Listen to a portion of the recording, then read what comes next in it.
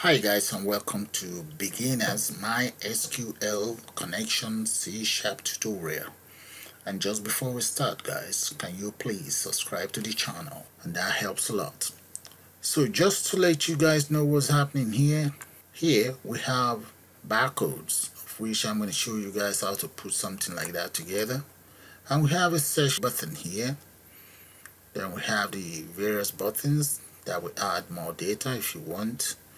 You can click on reset, and let's assume we want to add new members, and the name, let's say the name is Femi Jones, and address of Mr. Jones is Goodman Street.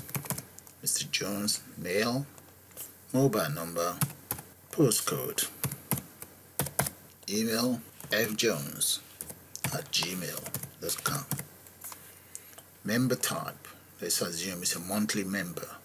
There, all we then need to do is just to click on add new. There we go.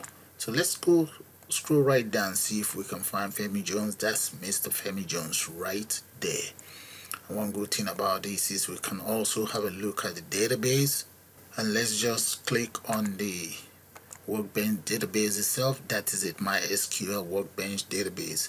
And I'm just going to click on refresh, scroll right down, and right there, that's Mr. Femi Jones right there. Okay, so we can minimize that. The other thing that we can do with this system is we can actually search for any of, let's assume we want to search for Paul Parker. Let's enter Paul Parker membership number and just click on search. There we go, that's Paul Parker's information right there. And the other thing that we can do is we can also display individual data in there. Let's say you want to display John. We know we have a lot of John in there, so all we just need to do is just enter John in there and click on display, and there we go. Those are the details of John right there. All that we have is all about John, and we can delete as many Johns as we want because we seem to have quite a lot of Johns on the system. Check this out, and that is 889448. Hit and delete, gone. Click on the next one, and so forth. That's how the delete button works. And we also have a reset button.